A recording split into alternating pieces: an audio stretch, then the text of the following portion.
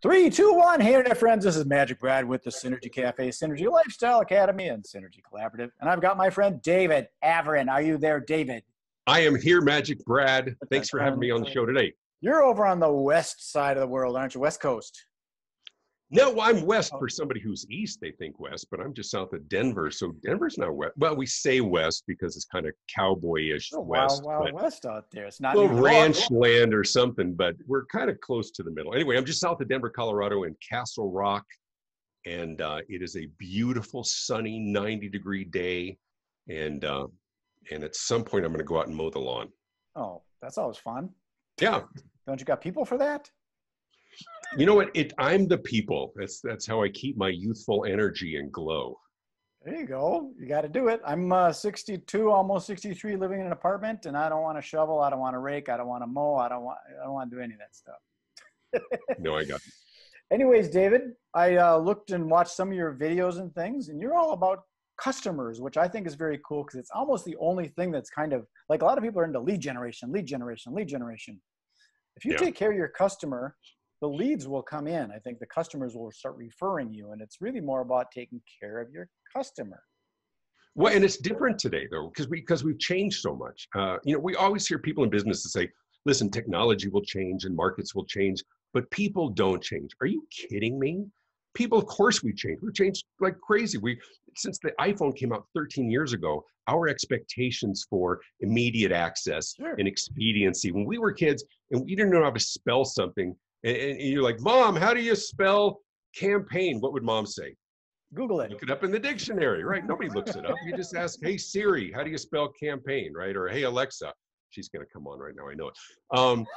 So we've changed. We're impatient. We want what we want when we want it because we can generally get it. And so oftentimes today, as I travel the world, 24 countries now, speaking on customer experience and how do we differentiate ourselves, I talk a lot about just being remarkably easy to do business with. Most of our businesses are not set up for wow moments. We're not all Nordstrom. If you're selling an electronic component to an electronic manufacturer, there's not a lot of wow moments in that. But if you have a complicated process, if you make people stay on hold for 45 minutes, if you go to the grocery store and they want you to do self-checkout and you've got a grocery cart full of things, you ask for shrimp instead of chicken on a Caesar salad and they say, no, sorry, you're not easy to do business with. So a lot of my message is about saying yes more often, taking a 9-step process and converting it to a 6-step process. And all of it's sort of driven my new book, which is called Why Customers Leave and How to Win Them Back. Forbes, it was just named one of their top 10 of the year because it's resonating. We're in 5 new languages, right? And the frustrated news travels probably faster than the good news does. Way faster. Listen, you and I grew up in business and we heard, this is what we used to call guest relations philosophy, right? And it went something like this. And everybody who's watching or listening heard this. The average person with a positive experience tells 2 or 3 people, but somebody with a negative experience tells 10, right? Today we tell thousands. Exactly. Today we tell millions. So the things that you do to frustrate or piss off your customers, intentionally or not, they'll tell everybody and they'll never come back because we don't have to. What I do is sometimes when I can't get through to the helpline and stuff, I will find them on Twitter and I'll ask the question there and they jump on it because it's public now. Right. All you have to do is put #United at the end of a post and they will respond within 30 seconds. A real person. Try it. Trust me, it works because they've all been through it. So today we have to really take a step back and look at our customer's journey, every point of contact, and ask some really basic but profound questions. We got to ask, is that the way it should be done? Like it's the way we do it, and it's the way our competitors do it, but is it the way that it should be done or the way our customers want? Because we're designing our customer path, right? We're trying to control as much as we can. They buy here, they research, they customize, they pay, they get their drink or sit down. It makes sense if you're Chipotle, but most of us don't have an easy process. And the biggest problem is your customers haven't read your employee manual. Yeah. They just know how they want to buy. And we're way too rigid today. So part of my message is just saying yes as often as You know, possible. Or I, let me tell you what we can do, right? I think also all this technology, some of these people get into it so much and think, oh, it's so easy, it's automated, and it does all this stuff. But what it does is it gets into the customer, their experience for it. It's not working the way that I think it should work, and it gets Right. frustrating. Well, but we designed it. Like, you go to your website and how complicated. People are like, why? It's right. I couldn't find it on your site. Well, of course it was right there. Go along to the top. It's the third one over. Just go to the drop down menu and it's the fourth. Are you kidding? Don't make me navigate your HR structure to get somebody on the phone. And then once you do learn it, they change it and you go, what the hell? It's on the left-hand side now. Oh, please listen, as our menu has changed. Really? You're going to make me navigate your HR? I have a question that's going to take 9 seconds. Don't make me wait 45 minutes for the answer. I agree. It's the same thing. It was like chat features, right? Now we're all going to AI chatbots, and bot, of course, is short for robot. It's not even a real person. And I was just speaking in Bogota, Colombia at a customer experience conference. They were all talking about AI, artificial intelligence. I was in Abu Dhabi, and it was all about how do we extract people and automate. It's like, no, at least give us the option. I'm not naive that there isn't going to be that aspect. But whenever I have a question, it is never a frequently asked question. You ever notice that?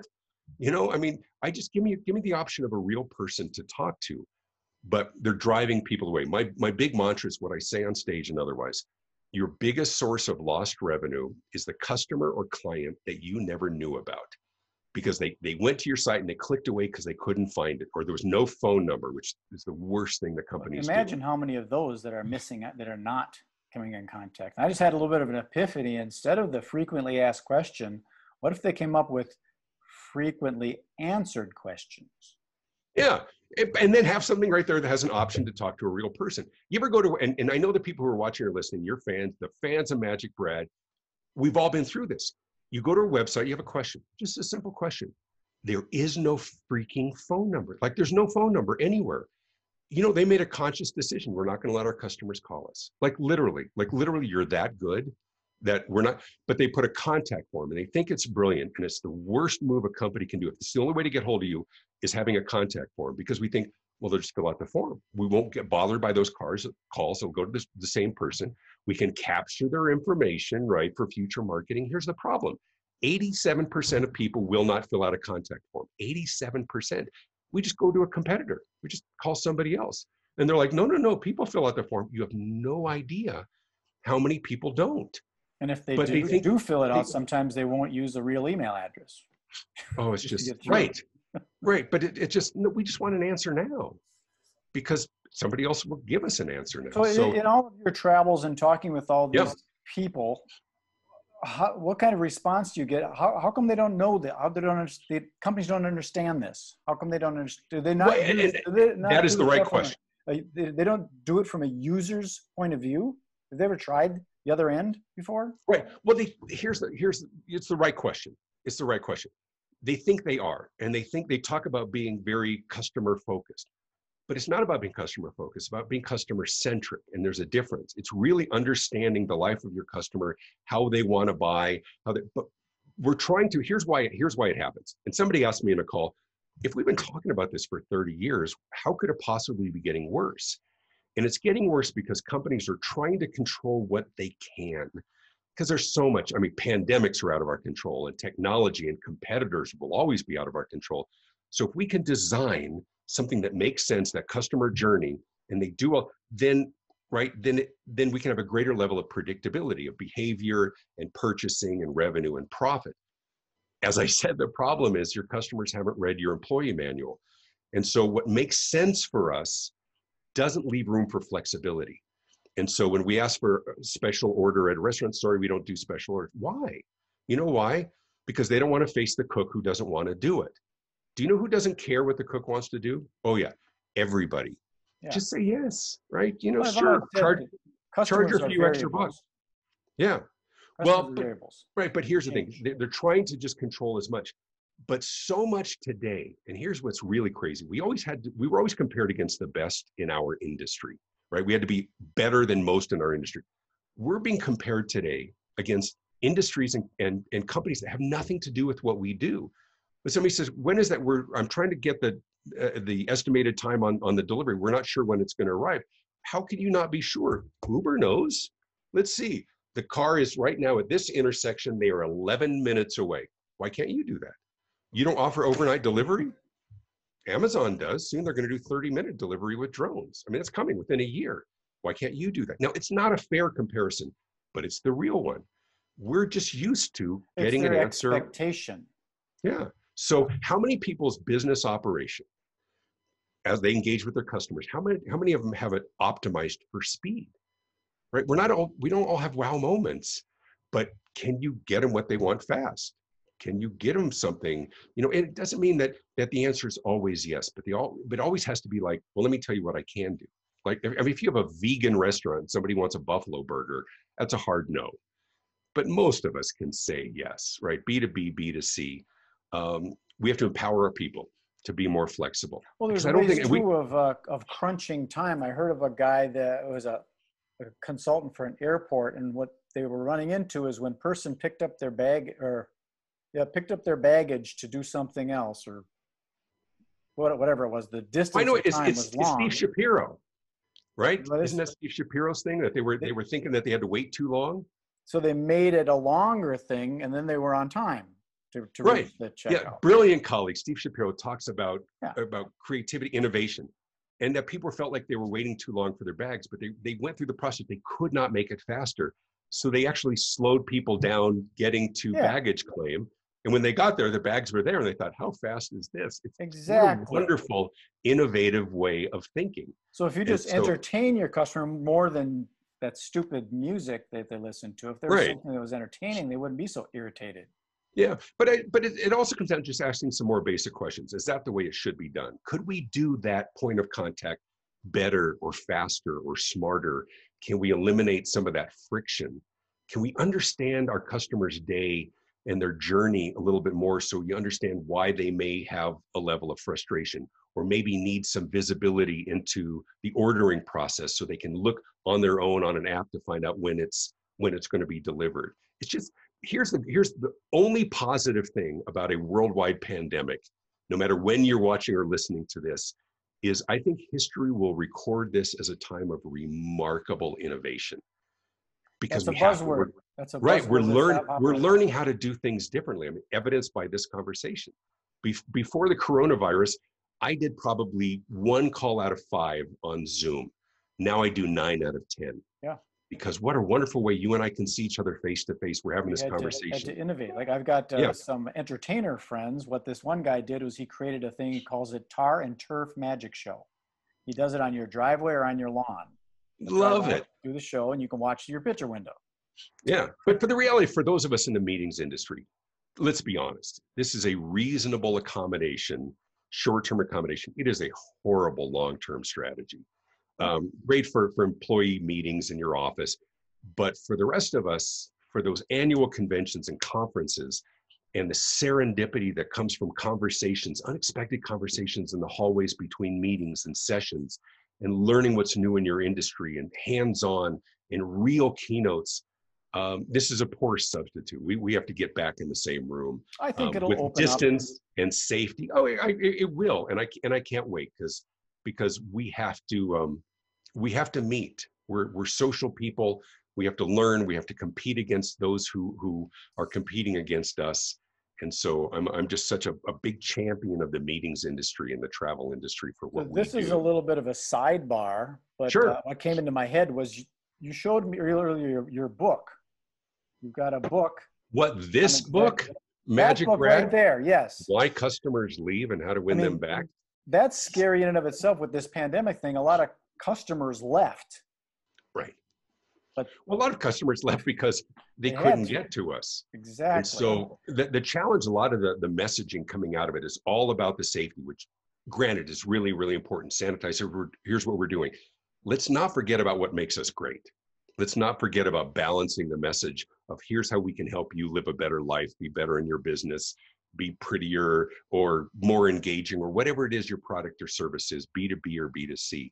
So in the event industry, they need to know how to be so that those customers don't leave. They come back after this virus thing passes. Will they come back? Otherwise, they're going to go somewhere else. Well, but they're going to need us more than ever. I think we're already getting a measure of Zoom fatigue. I think people are having a hard time sitting through all day meetings, Yep. looking at their computer But that's kind screen. of my point. Like event venues, if you're not treating your customers good, they might go to a different venue and say, heck with you, Yeah. you didn't treat Or me just good. making it an easier process. Like how much are we learning, like in innovation, as we talked about, of things that we can do touchless. We can register online. Hilton hotels now, I can go and I can open up my door walking from the elevator. I can hear it open. I can just do it on the app. I don't have to touch anything. Now that kind of distancing isn't going to go on forever, but right now it's important. Mhm. But it's going to streamline registration processes, maybe fewer lines. That's awesome. That's great for us. It's great for attendees. And so I'm loving some of the innovation, but understand from a travel perspective, we can't just look at our own sliver. You know, people have to feel safe about the entire journey before they get on an airplane. I'm doing a lot of work with the travel industry, with airports, with event planners and others as well, and realizing that we have to have a collective voice.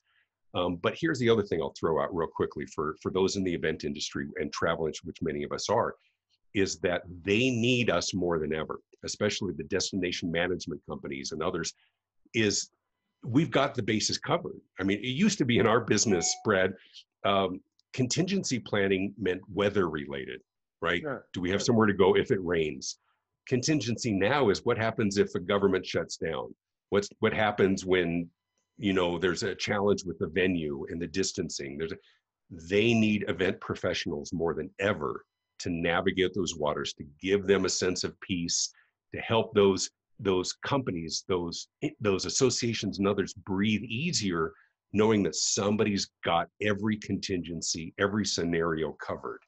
So I That's think really a good point in that yeah, a company, their core business, like Chipotle or whatever, they're a restaurant doing all that kind of stuff. When they have their meeting, they're not in the meeting business. They're in right. the food business. So let the meeting planners and event planners use the innovation that they learned when they're doing things for other companies.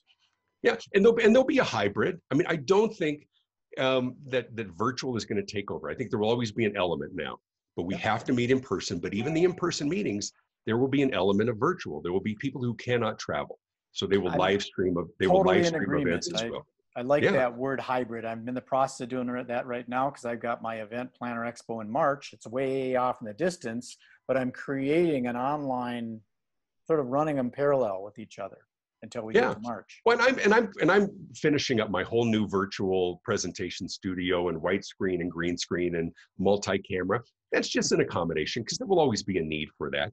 But even the live events, and I'm really fortunate that the fall and 2021 are booked really solid right now, that they will also live stream those events. I know it. You know, Sure. there will be an element of it. I think meeting professionals have to remember, don't severely discount the virtual because you will incentivize people not to go. They have to be priced fairly close. If the regular event is $1,000, for example, the virtual one can't be $100 because then people are like, oh, I'll just stay home.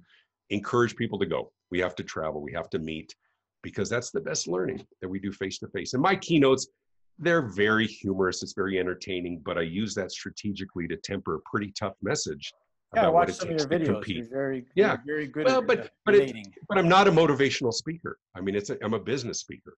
And Yeah. so there's a tough message about what it takes to compete and win.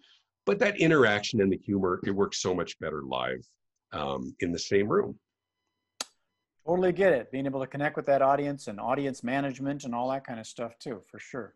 Yes, you do. Well, David, I don't like to do these too long because people have that commodity of time that, they don't have much time. So I keep these kind of tight. How do we get a hold of you? I'm assuming you've got a website, and could you show us Of your book course. again?